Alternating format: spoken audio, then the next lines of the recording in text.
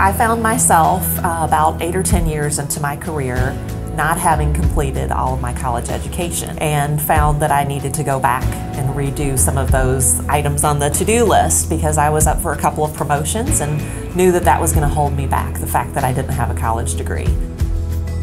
The way that the curriculum is appropriate for a working adult was super helpful to me, and it keeps everything moving. It helps you just take it one day at a time, realizing you can do this.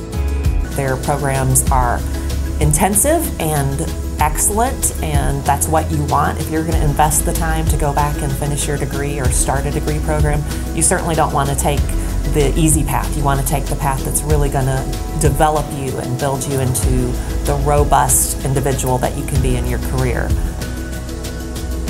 Think long term. You're investing in your future, your family's future, your career, frankly, your ability to further develop as a human being.